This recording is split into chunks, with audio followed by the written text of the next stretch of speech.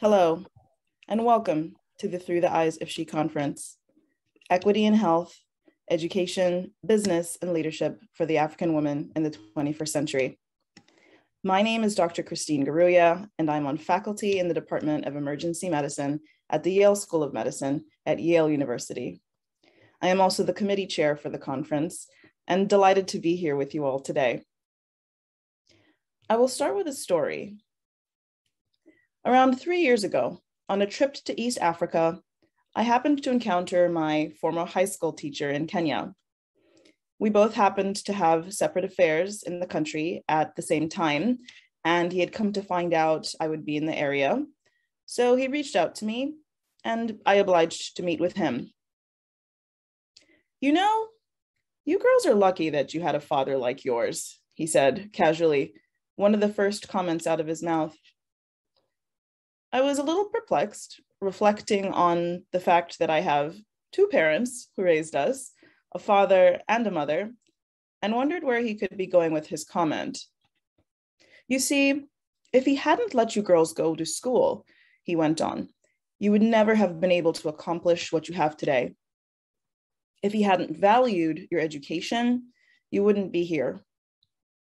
I paused, nodded my head in partial agreement, and we went back to catching up. It was not until a while afterwards that his comments really struck me. My former teacher was onto something, because less than half of African countries have achieved gender parity in education. And the African girl child still lags in primary and secondary education when compared to her male counterpart. This is driven in part by a historic favoring of boys when investing in education among children in the home. My teacher was correct. If I had a different father, there might be no university degree, no medical school, no public health research in Africa, no mentees and trainees across the continent that I've had the delightful opportunity to work with, maybe no conference. But this is not about me, because there are many such women and young girls across the continent who are vulnerable to such disparities in access too. Some of them are represented on this meeting today. One of you listening might be her. And I find respectfully that often we don't think that these things could affect us, our colleagues, our friends, our mentors, but they could, and they do. The Through the Eyes of She conference, I hope, will be an opportunity to do just that, to pause and think on the status quo for women in the African business sector who suffer from underrepresentation at every level of the corporate ladder and a fall in the number of women represented as they climb in senior management, according to a recent McKinsey report. This despite the fact that companies with at least a quarter share of women on their boards have an average 20% higher earnings than the industry average, data that has been demonstrated in multiple other settings. We will look at the status quo of gender equity in health, for which we know issues such as maternal health and the imminent rise of non-communicable diseases still loom, and the underrepresentation of women in science, which further hampers progress. Finally, we will look at the status quo of gender equity in leadership and in education, as I mentioned previously. So whatever your background, I hope that you will be able to approach the next 2 days with an open mind and willingness to engage with the outstanding speakers and content that we have lined up for you. I know I will. Today, on day one, we will primarily feature talks on business and leadership, and tomorrow, primarily on day two, those on health and education. These panels and talks were selected by the conference committee from a pool of submissions and reflect countless hours and thoughtful input from many of you from both within the Yale community and beyond. You will also hear briefly about programs, departments, and schools affiliated with Yale whose missions reflect those of the conference and that ideally can act as a resource or provide opportunities for future engagement beyond this meeting. To that end, we will have a number of opportunities for networking, as you will have noted on your schedule, in trying to make this virtual experience as interactive as possible. You will receive direction on how to navigate between sessions on the platform, reminders on sending in questions, and prompts along the way to help us fill out evaluations on the meeting for future potential iterations. In closing, I would like to give a few thanks because, as always, it takes a village. Thank you very much to our conference committee, with special mention of Nora Langat and Janet Rohina, without whom this would not have been possible. I'd also like to thank our other conference committee members, Eddie Mondry, Elijah Painsall, Michael Capello, Moraga Kibicho, and Jonathan Wurtson. Thank you to the Yale Conference and Events team, Megan Paluzzi, Tara McHugh, and colleagues, and to Jesse Kimodo for your hard work on our beautiful conference materials. I would like to give tremendous thanks, of course, to our sponsors, the Edward J. and Dorothy Clark Kemp Memorial Fund, the Hakeem and Maima Bello Asagie, Provost Fund for the Promotion of Africa, the Yale Office of International Affairs, Yale Council on African Studies, Department of Pediatrics Global Health Program, Yale Institute for Global Health, and the Yale Women's Faculty Forum. Thank you. And of course, thank you to you, our speakers and audience, for your motivation and drive to contribute over the next 2 days, all 500 of you from 36 different countries, 178 different cities across the world. We did not cap our registration once, but twice, because of anything special that we did, but because I believe there's a real hunger for change on this topic. And on that note, getting right to our program, I'm going to be introducing our first speaker, someone who is a giant on Yale's campus and an internationally recognized leader in business. Professor Amy Resneski is the Michael H. Jordan Professor of Management at the Yale School of Management. She earned her BA from the University of Pennsylvania, where she graduated magna cum laude with an honors degree in psychology. She received her PhD and MA degrees in organizational psychology from the University of Michigan.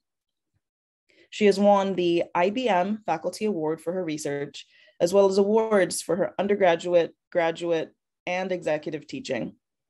Her research on the meaning of work has been published in a wide range of top academic journals and highlighted in several best-selling books and popular press outlets, including Time, Business Week, Harvard Business Review, US News and World Report, the New York Times, and The Economist, as well as best-selling books such as Give and Take by Adam Grant, Drive by Daniel Pink, The Happiness Advantage by Sean Achor, and The Art of Happiness by the Dalai Lama and Howard Cutler. Amy has engaged in research projects with several organizations, including IBM, Google, the United States Military Academy at West Point, the University of Michigan Hospital System, Nest Technologies, and Burt's Bees. Her current research involves studying how employees change the designs of their jobs to shape the meaning of their work, as well as the implications of seeing work as a job, career, or calling for individuals and organizations. Professor Resneski, welcome. Thank you so much, Christine, for that kind introduction and warm welcome. I am delighted to be here with all of you today and to have been invited to tell you a little bit about myself, about the Yale School of Management, and of course, our distinguished keynote speaker this morning, Dr. Ameenah Gurib Fakim. So to dive right in, I am, as Christine said, an organizational psychologist interested in what it is that makes work meaningful. And how organizations, managers, leaders, and workers alike can act upon the work context to ensure the well-being of the people who work there. I'm particularly interested in the struggles to find meaning in work in challenging contexts. So for example, when there is an absence of work and individuals are moving between employment opportunities, people who work in stigmatized jobs, people who work in occupations that are disappearing, usually through technological changes, and people who work in physically isolated settings. I have come to be convinced of the crucial role played by governments, by organizations, and by individuals in co-creating the conditions that support the experience of work as meaningful and the experience of the self as someone who matters and is valued. I am very proud to be on the faculty of the Yale School of Management, which was founded in 1978 as the Yale School of Organization and Management. The mission of the school is educating leaders for business and society. We have long had a focus on students who come from or go to the nonprofit, governmental, and private sector to work and lead in organizations and to manage across a wide variety of contexts globally. For generations, our students have been sector switchers or sector straddlers who have sought to create cooperation, collaboration, and understanding across sectors to solve the world's most difficult problems. More locally, our state governor in Connecticut, Ned Lamont, and our city's mayor in New Haven, Justin Elicker, are both graduates of Yale's School of Management. Our school offers several degrees. We have a full-time 2-year Master's of Business Administration program that enrolls about 350 students a year. And we also have an MBA for Executives program with 3 specializations in asset management, sustainability, and healthcare. This brings in about 75 students a year. We also offer a Master's of Advanced Management program that draws students from all over the world and is a 1-year degree program, as well as a Master of Management Studies in Systemic Risk, which brings central bankers from around the world to Yale for a year of studying macro-prudential policy and financial crisis management. We also have a global business and society program for early career students for whom the degree follows a year of a master's program at a partner school in their home country. This year, we're excited to introduce a new degree program for early career students who are interested in studying asset management. More specifically to the theme of today's conference and tomorrow's conference, we have in our non-degree programs a women's leadership program that draws students from around the world, from all sectors, who either already lead or hope to lead in their particular organizational spaces. The keystone, though, I would say, of our global strategy is our global network for advanced management.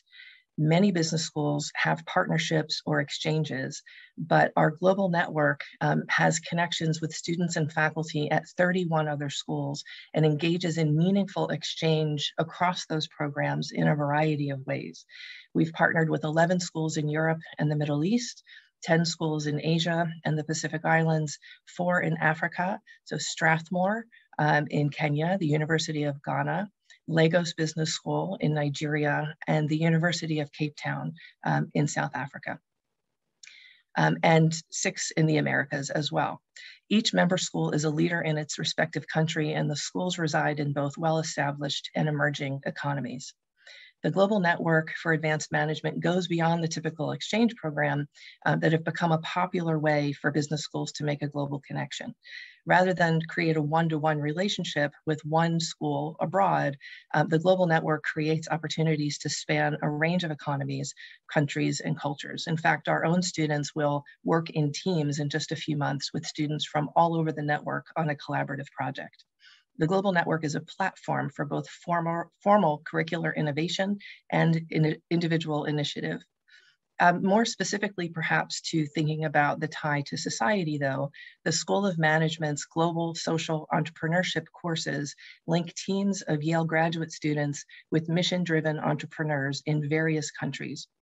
The Global Social Entrepreneurship teams partner with local organizations to address a variety of management challenges. The course has worked with organizations in Kenya, Ghana, and South Africa, and in 2022, we'll be again partnering with Nairobi-based social enterprises. In 2020, the Global Social Entrepreneurship Program worked with 6 Kenyan social enterprises, which focus on issues relevant to enhancing women's social and economic opportunity. Partners have included a company that manufactures fuel briquettes for schools that reduce indoor air pollution, a nonprofit developing vocational training programs, a firm expanding free access to the internet, and a company that links smallholder farmers to affordable rental of agricultural equipment. We also have here at Yale, the Yale Research Initiative on Innovation and Scale, what we call YRISE, which advances research on the effects of policy interventions when delivered at scale. several research projects have focused on Africa, including rainwater harvesting, understanding how gender and relationship disparities affect communication among farmers, and gender differences in the impact of vocational training on Malawi's youth. The school generally, I will say, is deeply focused on global equity and gender equity in both business and leadership, and works to break frames and assumptions to inspire our students to imagine what they can do to help create the kind of world they most want to see. And so with that, I just want to say how delighted I am at this point to have the opportunity and the honor to introduce our keynote speaker this morning, the former Mauritian President, Dr. Ameenah Gurib Fakim.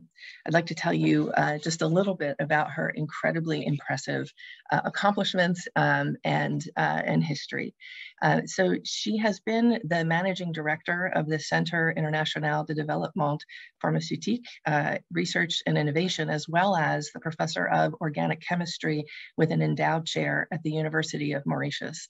Since 2001, she has served successively as Dean of the Faculty of Science and Pro-Vice Chancellor. She has also worked at the Mauritius Research Council as Manager for Research. Dr. Gurib Fakim earned a bachelor's in chemistry from the University of Surrey and a PhD from the University of Exeter in the UK. During her academic journey, she has participated in several consultation meetings on environmental issues organized by international organizations. Between 2011 and 2013, she was elected and served as chairperson of the International Council for Scientific Union Regional Office for Africa, and served as an independent director on the board of Barclays Bank of Mauritius between 2012 and 2015. As a founding member of the Pan-African Association of African Medicinal Plants, she co-authored the first ever African Herbal Pharmacopoeia. She has authored and co-edited 30 books, several book chapters, and scientific articles in the field of biodiversity conservation and sustainable development. She has lectured extensively across the world. She is a member of the editorial boards of major journals and has served on technical and national committees in various capacities. Elevated to the Order of the Commander of the Star and Key by the government of Mauritius in 2008, she has been admitted to the Order of the Chevalier dans l'Ordre de Palme Académique by the government of France in 2010. She has been elected fellow of several academies and societies, and has received several international prizes, including the 2007 L'Oréal UNESCO Prize for Women in Science, the African Union Commission Award for Women in Science in 2009. On June 5th, 2015, she was sworn in as the 6th president and first female president of the Republic of Mauritius, and served in that capacity until March 2018. She was elevated to the Order of GCSK by the government of Mauritius and received the Légion d'honneur from the government of France in 2016. In 2017, she received both the Lifelong Achievement Award of the United States Pharmacopoeia CEPAT Award and the American Botanical Council Norman Farnsworth Excellence in Botanical Research Award. In 2018, she received the Order of St. George at the Sempero Pernball in Dresden, Germany. In 2019, she received the Trailblazing Award for Political Leadership by the World Women Leaders Council in Iceland. In 2020, she was elected honorary president of the International and Engineering Institute and received their 2020 5th IETI Annual Scientific Award. She has also received the IIS Comstech Ibrahim Memorial Award from the WIAS in Jordan. In 2021, she received the Benazir Bhutto Lifetime Achievement Award and the Obata Prize.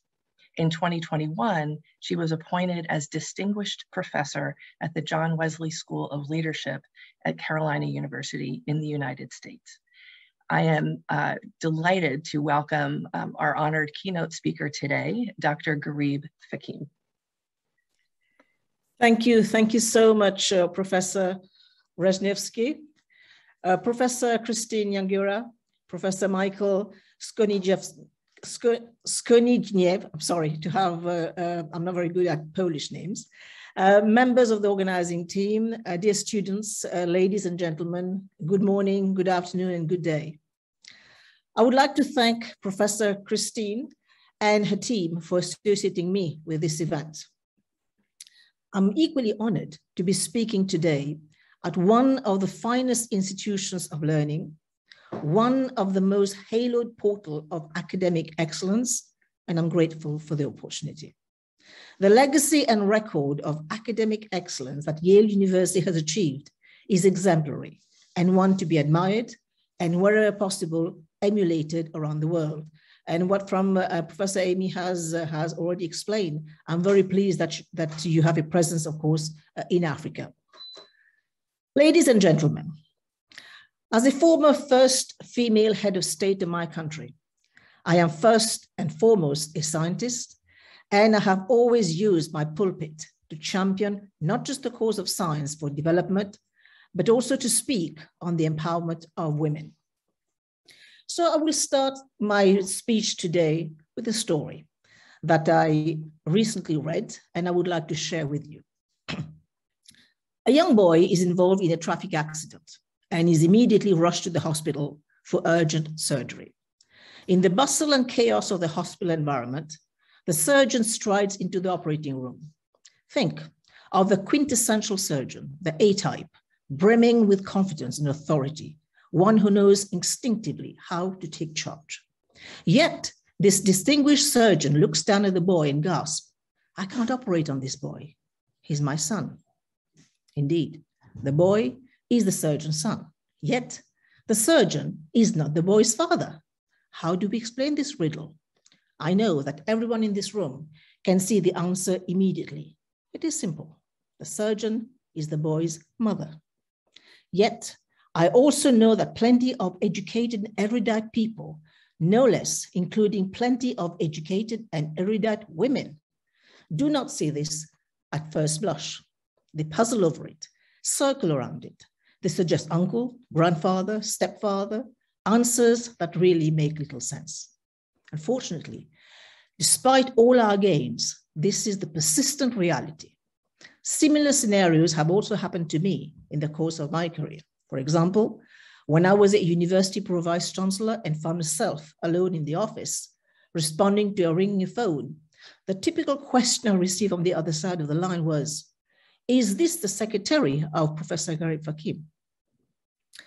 Ladies and gentlemen, when it comes to thinking about women in powerful position, we are often blinded by and stubbornly products of long embedded bias that tends to mire our thoughts.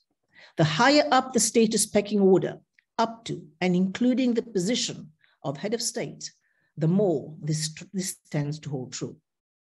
We are all aware of this and fight against it on a daily basis, Mauritius and all over the world. We are also aware that this attitude pulls us back and slows the evolution of our country, our region, and the global economy. But these prejudices date back to the existence of mankind. This sort of entrenchment takes active, sustained, and dedicated effort to drive away. It cannot be done in a single generation, but it must be done. We need a complete mindset shift for this 21st century, for the full and equitable economic participation of women in order to fully unleash all of the earning power of our national economies and eventually the global economy. It is not sufficient to make progress against ingrained gender inequality. We must eradicate it altogether. We must say collectively, let us dare to be the generation to make the definitive difference.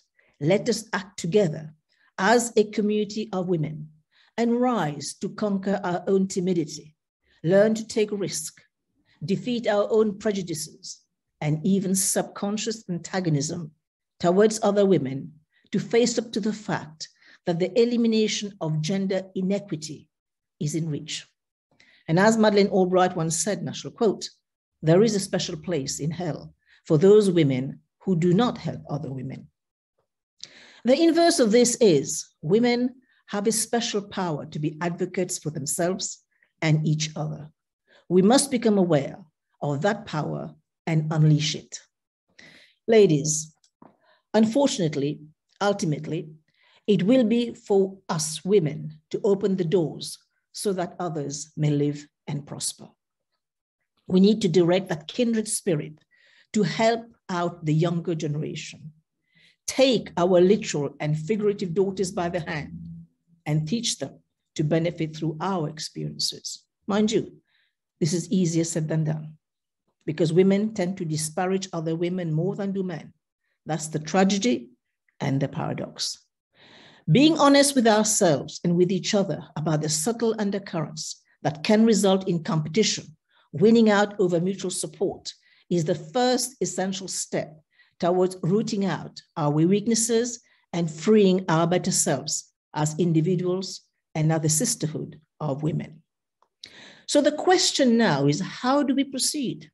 How do we build a critical mass of empowered, prosperous, confident women who can drive our own destiny? Ladies and gentlemen, let us start with the basics. Education. As Nelson Mandela said, education is the most powerful weapon that can be used to change the world. Mandela's belief has special leverage as applied to women. Another great world leader, Mahatma Gandhi, once said, educating a girl is educating a family, a community, a nation, and eventually the world. Educating women creates an amazing ripple effect as an educated woman is likely to spend her resources on her family and on the education and health of her children. If the moral imperative to educate girls is not sufficient, the economic return should be. The IMF recently reported that a study of around 60 developing countries revealed that the economic loss from not educating girls at the same level as boys amounted to nearly $100 billion per year. Now let us pause and think of the economic cost of not sending our kids to school over the past 2 years in many parts of the world. Thus, educating a girl must not be perceived as a threat, but rather as both a blessing and as a practice that makes good economic sense. Just like Christine, I am a product of that vision. My parents believed deeply in education for their children, no less for me than for my brother. Indeed, they were right. Education has elevated me, giving me that springboard of substance and self-confidence to aim higher. Good education empowers, breaks down barriers, promotes critical thinking, and frees the individual from exclusion, and in my case, insularity. Without a good education, we start life with a severe disadvantage, one that few are able to compensate for. This will become increasingly true into the future, given the technological world in which we live. For those without education, the future is beyond bleak. Conversely, for those with a good education, avenues of opportunity open up. Countries that have invested in education have shown that it leads to not just empowerment and access to opportunities, but also to a reduction in gender inequality. This is a focus I would like to bring back within my role at the level of many boards in Africa. And this is also my own way of giving back. For all our progress, ladies and gentlemen, persistent gaps exist. And as mentioned before, this tends to be increasingly true as we move up the ladder of seniority and therefore influence. For example, while girls and young women are the majority of those who enter the biological, health, and medical sciences in many countries, they fall out of the pipeline in numbers, much greater than do men as they move up the ladder of seniority. We must do and can do better. In 2015, for the first time in the history of the United Nations, science was recognized as having a central role to play in helping humanity achieve the SDGs. Success in the SDGs will lead to a better world for all of us. This is where the investment in girls' education is critical, especially in developing countries. It is precisely in these regions that the contribution of women and girls can make the biggest differences in stimulating the economy. In the 20th century, the United States showed the way by its trailblazing education policy that institutionalized the integration of races in education settings, favored science in the thick of the Cold War, ensured equal education opportunities between the genders through the passage of Title IX. While this milestone may seem modest today, at the time they were controversial and courageous. Today, the US is still reaping the benefits of these decisions, which have helped drive the country's economic leadership, with gender equality a crucial component of that strategy. Small investments can result in large gains for girls. One extra year of primary school can boost earning potential by 10 to 20%. At the secondary level, an extra year can result in an impressive 25% boost in earning potential. Ladies and gentlemen, Mauritius, I'm proud to say, showed the way in the early 1980s. Education was made free in 1976 as my country achieved big gains in our budding manufacturing sector. The same uneducated women who were cutting sugar cane could now manipulate machines and eventually program the software that ran those machines. An educated woman contributes to the labor force, and when a woman thrives, the country thrives. Females represent over 50% of the world's population, and yet the contribution of women is less than half of many measured economic activities. Still today, nearly 1 billion women are excluded from the full participation in the economy. Africa suffers from this reality. This gender gap of almost 50% is a large contributor to lesser economic productivity in Africa than in fully developed countries. When women do progress beyond the lowest tiers of the labor market, they tend to remain at middle management positions, earning low pay in often low status jobs. Not surprisingly, the informal sector has a high representation of women, and moreover, in this sector, employees tend to be unskilled, realize unstable earnings, and are left unprotected. And of course, women dominate in unpaid jobs, caring for children and the elderly, and where they're not just uncompensated, but also unrecognized, unappreciated, and unprotected. Here I think of my own late mother. Had she not dedicated her blood, sweat, and tears, her every ounce of energy to our family, I would not be standing here today talking to you. I salute her and all women like her who toil every day to keep families whole and together. Thus, another clear message: the more women contribute, the better the economy fares. Eliminating gender gaps in economic participation implies big jumps in income per capita, a vital measure for the economic well-being of any country. These countries in the Middle East and in North Africa that have experimented by investing in the economic advancement of women have reported between 23 to 27% increase in GDP. And of course, it goes to follow that productivity begets productivity. The contribution of women in the paid workforce increases expendable income, which in turn increases spending capacity and in turn drives a healthy economy. So if we improve the purchasing capacity of women, the economy will do better. So ladies, let's be agent of change. Let's go shopping. Ladies and gentlemen, change will happen where we make it a priority. Another area ripe for attention is the law. In many countries, women are still being subjected to all inheritance laws, and loans and bank accounts require a male cosigner, father and husband. Changes in law can become powerful agents of change.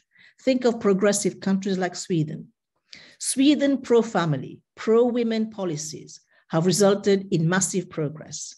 Policies like publicly funded parental leave, quality, affordable government-subsidized childcare, free or subsidized early childhood education, individual instead of family income taxation, and tax credits or benefits for low-wage workers.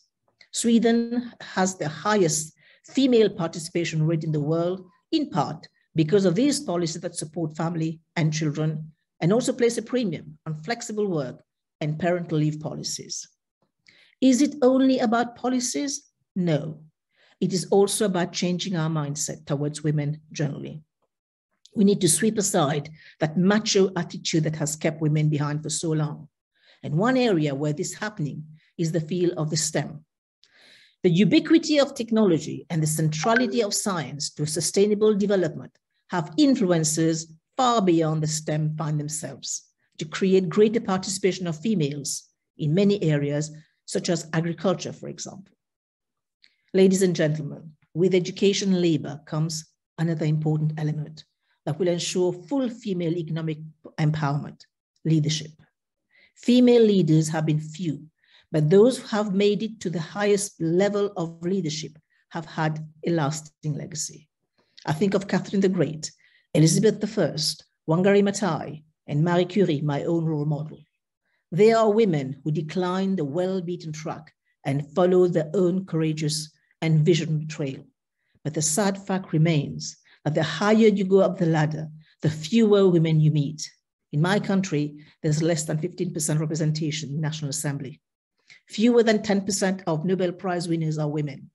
One irony and tragedy of this is that women leaders have qualities that can result in better leadership because they tend to make decisions based on consensus, inclusion, caring, empathy, compassion, and the focus on long-term sustainability.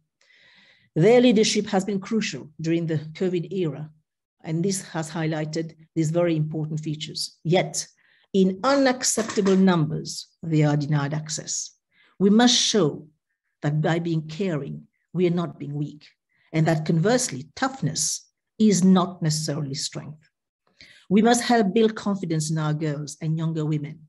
It is denied to the girl child when she's told systematically from a tender age that she cannot become an engineer, or that physics and mathematics are too complicated for her. Her lack of confidence is also reinforced in her job.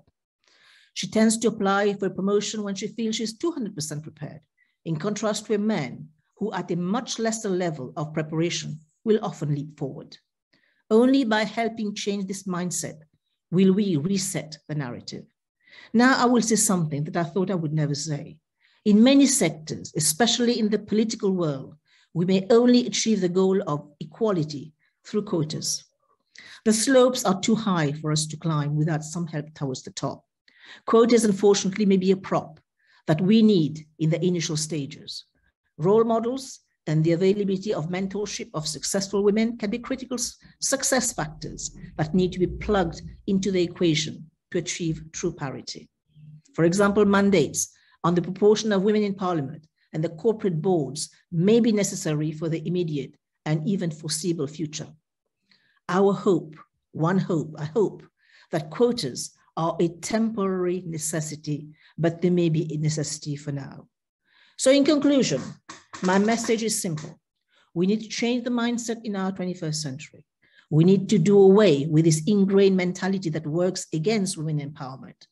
We need to keep daring to make the difference, and we need to keep investing in the ingredients that will provide for the empowerment of empowerment. Let us start looking out for each other. Let us create a world where that little girl out there in any village in Africa can grow up prepared and able to fulfill her potential.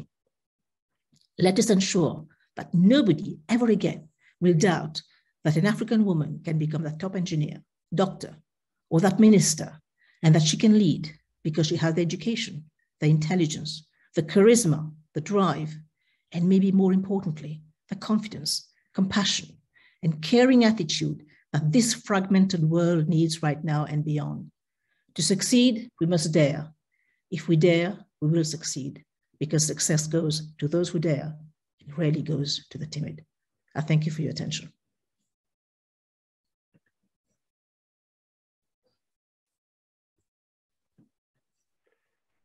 First of all, good day, everyone.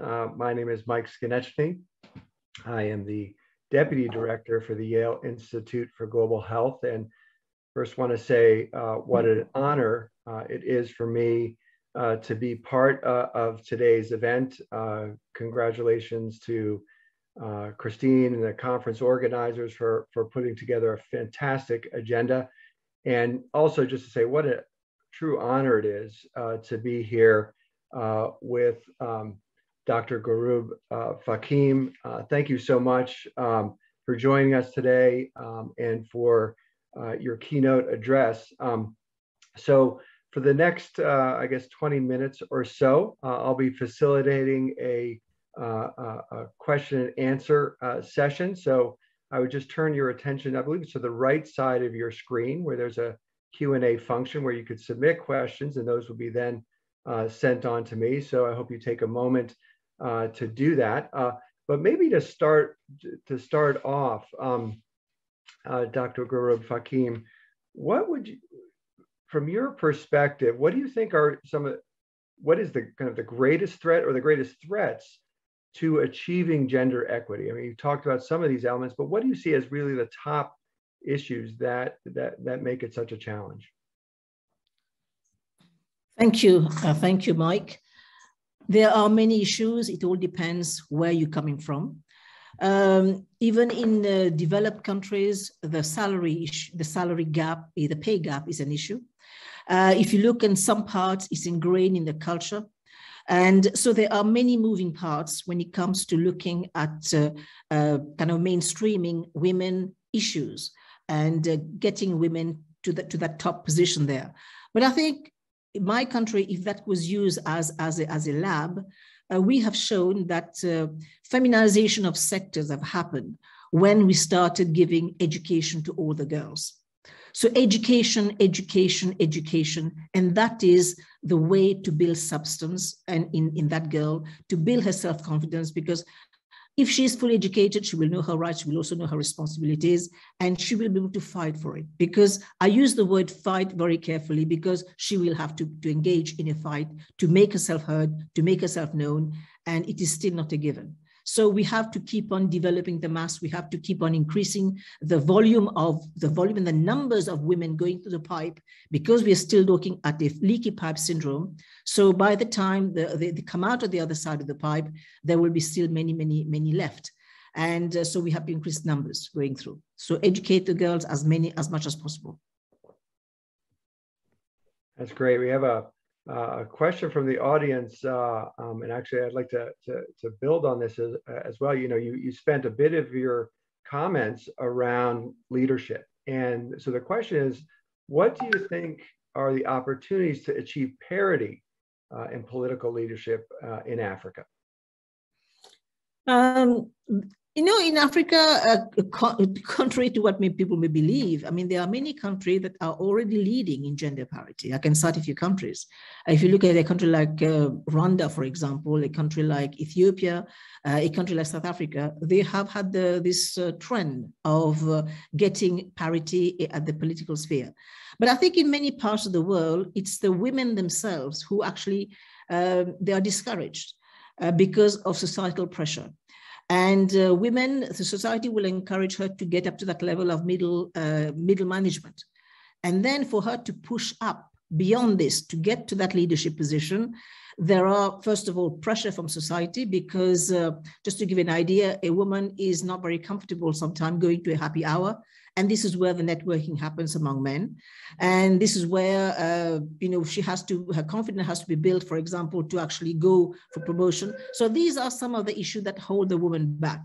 But as I mentioned in my talk, is that if we have a quota system, and this is how, for example, countries like Scandinavian countries, they have imposed quota in many areas, even on the membership of boards. So if these companies, they actually overstay, they don't actually abide by the quota in these organizations, the government can shut them down. So we have to have the law on our side.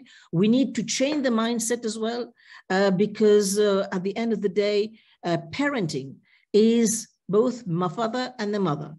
And again, these countries, they have moved ahead with the laws. They have made it very friendly. And so they have made massive progress. And the laws in these countries, they are very, very family oriented. And so we have seen the progress that these countries have made. So there has to be a suite of issues that come together to push that woman all the way up to leadership position and position of power, because I make the difference. Why we need women at the position of power is because at the level of power, she can influence policies.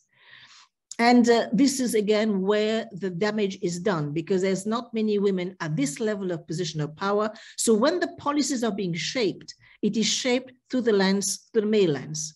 And we miss out quite a bit, because if we had brought in the female ingenuity, if we had brought in the female perspective, these laws would have worked better for the family, for society, and for the country at large. So this is one of the reasons why we need to encourage and push these women at the position of power. Leader position, there are many, but position of power, this is where we need more women. Thank you for that. On this theme of leadership, I wonder if you could just reflect on your own experiences as a former president and other leadership roles. What kind of lessons learned might you share for our audience, when you were in those roles? What did you do? What made you successful in those roles? I've had a great cheerleader. My father was my cheerleader, so begin with. And he was telling me all the time, there is nothing that I can't do. I could do anything. So I grew up with this confidence because my father had said to me that I can do anything, so I can attempt anything. So when I was growing up, risk-taking was second nature to me. And I am a product of that risk-taking attitude or mentality that was ingrained in me at a very early age. I'll just give you an example. When I was at school, I'd finished my, what do you call it, in the high school. And I went to visit the career guidance officer and I said, I would like to study science. I want to do chemistry because I'm passionate about chemistry. The first thing he said to me that science is for boys. You should not be studying that because you are a woman. And also when you come back to Mauritius, there'll be no job for you. So that was the first advice I got as far as studying science is concerned. I went back, I discussed with my father. He said to me, what are you going to do? I said, I'm going to do just that. I'm going to follow my heart. So that was the first thing. The second thing, I went into an area, chemistry, because I was still looking for the chemistry in any field I was operating in. And when I came back to Mauritius, after my PhD, I was still looking for that chemistry. So this is when I landed in the field of medicinal plant phytochemistry. And just like Obelix, I fell into the pot and I never came out of it. And so I started an area which was totally new. I created the lab, I created the space for that particular research because I was convinced, as we are living in a biodiversity hotspot, that the chance of adding to the body of literature and knowledge was there. So I went ahead and did this.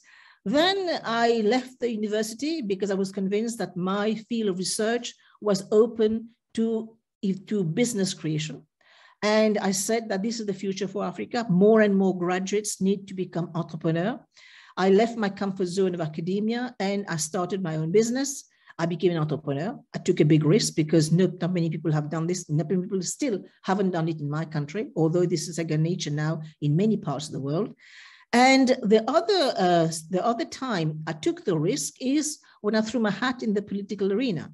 I said, if I can serve my country at the highest level, why not? Even though I was there with a David against Goliath match, because in the opposition, there were very big parties, I threw my hat in and David won. And the other risk I took, I got married.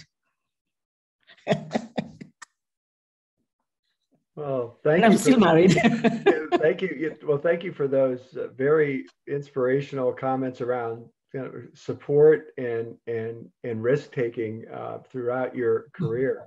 Let me turn back to our audience question. So I think we're kind of maybe returning to your comments around policy, but as a former head of state, can you share experience about specific economic and educational programs specifically for women and girls empowerment in your country or from other countries that you have lived in? Sorry, the policy for education generally? For women and girls empowerment, education, maybe even other areas as well. We know when I was at university, in the world of academia, what I was seeing is that the girls, they're doing so much better. Education was free for all. In fact, when Joe Stiglitz visited us a few years ago, he came back and wrote an article in the New York Times, an op-ed. And he said that he had been to a country where education was free, health was free, social safety net was free, was given by the government. And he came up with the comment that you think I'm going to a very rich country or to go to a country which is on the verge of bankruptcy, and it was none of that. So that was my country that he visited. So making education free for all and also addressing the issue of science at a very early age and learning by doing, learning by smelling, by touching, by tasting. I mean, these are very, very important components. And I think we are seeing that now in what we are increasingly referring to the fourth industrial revolution, how we need to have a different approach to education. In fact, in some places, we have to unlearn, relearn, and reskill and upskill, all that. So that's inbuilt. And we also paid plenty of attention to the vocational sector, to the non-vocational sector.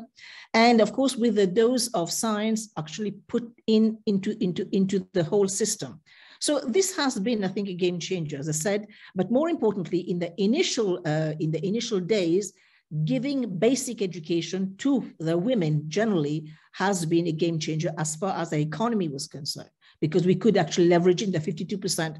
Otherwise, they would have been left on the wayside, because the policy, at least the tradition, the culture in our part of the world is it makes economic sense to be educating a boy, because the boy, well, ideally would look after the family, whereas the girl would be married off and be sent away. But now with the change in attitude, when education became free, that was a real big game changer as far as we're concerned. And now we're increasingly investing in the space of science, technology, and because we want to focus on the knowledge economy, and the knowledge economy means, of course, a heavy dose of investment in that space. Yeah. Maybe your note around culture, another great question from our audience. Can you comment on kind of how we balance in retaining African culture while still ensuring progressive and necessary attitudes towards women and gender equity overall? You know, if you go back to, history, if you go to Egypt, for example, we saw that when the excavation were happening, discovery of the pyramid, there was a discovery made in terms of what we refer to now as the Ebe's papyrus. Ebe's papyrus documented plenty of recipes, and they're still providing solutions to our healthcare challenges. Now, Africa is replete with these traditional knowledge. And the custodian, they are the elderly, the custodian are women.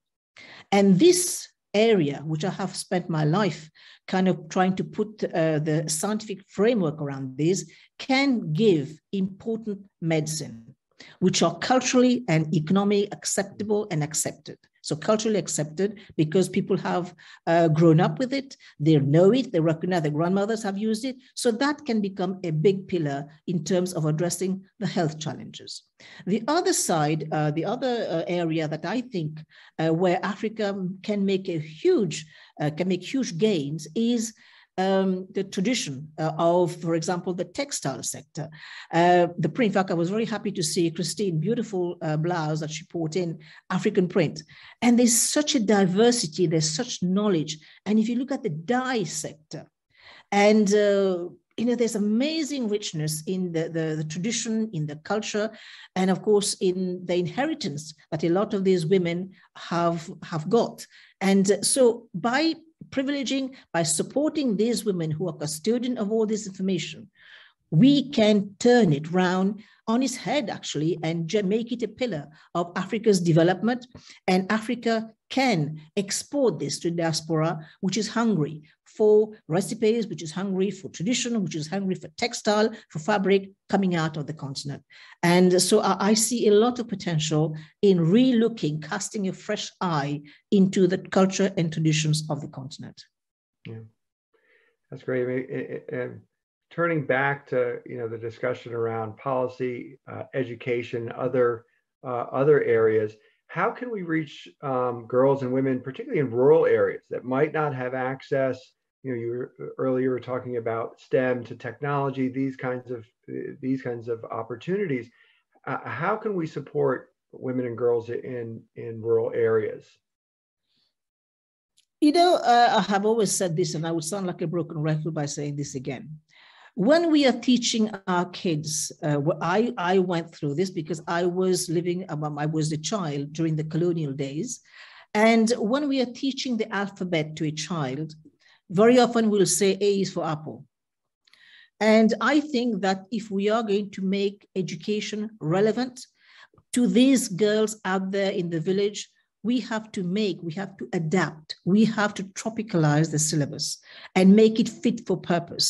So there's a huge approach, pedagogical approach that has to be brought in so that the child, especially the girl child, because very often she'll be actually, pushed aside often enough. So when we're looking at the education of the girl child in Africa or anywhere for that matter, we need to look at two main figures. We need to look at the structure, we need to look at the stereotype. And stereotype, we know that the books are replete with stereotype. We hardly see any women who actually made it, who are, trailblazers, who don't actually, they're not represented in the books. We also need to look at the structure. So we need to look at the syllabus. So all these, if we put the ingredients right, and I think one prime example that Kenya has is precisely Wangari Maathai. I mean, she was a child growing up in rural Kenya, and she was a very bright girl. And just like myself, I mean, she had a father and a grandfather who believed in her, got her to school, and she got spotted for a scholarship. I think she came to the United States and got her graduate degree and went back. And I think she's a fantastic role model that needs to be, recognized and celebrated. Now, the question is, we need to ask Christine, how celebrated is she in the country? That's great. One of the I was really struck when you were describing your kind of lessons learned in leadership. I mean, I don't know how many times you mentioned risk-taking.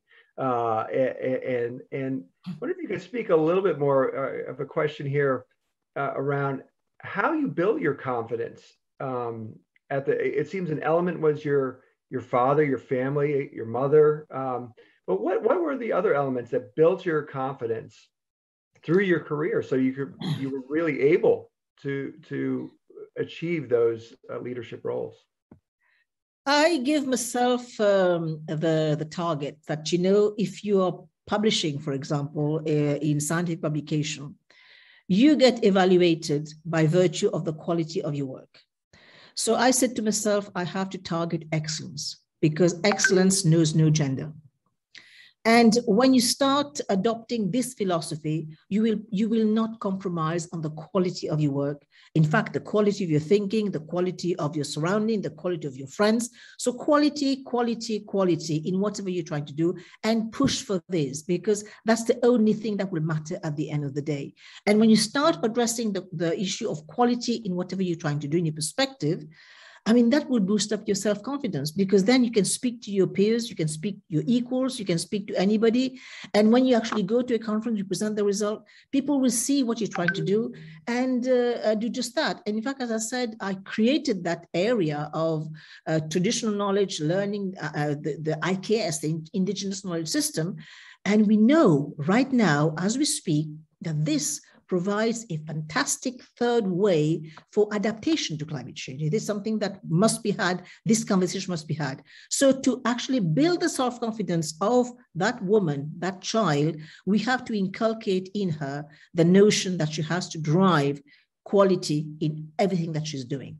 And that will automatically boost up her self-confidence. And of course, if you're a woman operating in this sphere, one thing that you also have to do is develop a very thick crocodile skin, because you'll get hit above and below the belt. So just get ready for that, and just stay focused into what you want, into what you believe, and into what you want to do, and just stay focused on the course, and that's it. Wow, great advice. Have another great question from our audience. Are there any programs on the continent targeting educating boys and men about the benefits of empowerment of women? Well, it's a very good question. Mike, is that we need to start having this. It is, unfortunately, myself, I drive that in all my speeches, the advantage. In fact, I say now it is no longer ethical or moral to educate a girl, but we have to drive in the economic perspective. And I think this is where, leaders will listen. It's only when you start hitting their pockets that they will start listening. So definitely there is a space for speaking to men, but speak it in a language that they understand that makes economic sense to get these women out there. And it's just no longer just moral or ethical, but it makes good economic sense, create jobs, and speak to the politicians and speak to the policymakers, because as I said earlier on, they are mostly men, because women are not there at that table. In fact, what I have always said is, and I will say it again here, if the women don't see themselves at the table, bring your own chairs and make sure you have a space at that table so that you can shape the policy and change the narrative and make a difference. Well, thank you. Unfortunately, I just have a couple minutes left. I feel like I could continue this conversation for hours with you, but I guess my last question would just be around, for the audience, what could we do really as individuals, on a day-to-day basis in our own communities, in our own countries, with our families? What could we be just doing on a day-to-day basis to support gender equity and the issues that you've been talking about? We have to start mentoring women. And Mike, there's one thing as well I must confess, is that men, when they mentor women, these women, they go very, very far. So there is a big role for men to take that figurative daughter, figurative sister, figurative girlfriend, and boost her self-confidence. And again, tell her that she can do anything, but it needs to be done one by one, one-to-one. And that's what we can do. This is how we're going to build it. But again, stay focused on the law, because the law is the only kind of environment in which we can look at the rights of women and, of course, well, eventually the responsibility, but especially the rights, and shape that so that it works for the community and for the country. Well, Dr. Gurib Fakim, thank you so much for those final comments. I would just say, I think I could speak for the full audience in saying what an inspiring keynote. Really appreciated your very thoughtful responses to the questions and the questions from our audience. I know I've been furiously taking notes as you've been talking about, talking about these issues. So thank you so much. Really appreciate you being with us today. Thank you so much. Thank you to the entire Yale community for inviting me. It's been a great honor and a great pleasure to share some thoughts with you. Have a great 2 days. Thank you. Thank you. Bye-bye. Take care. Bye.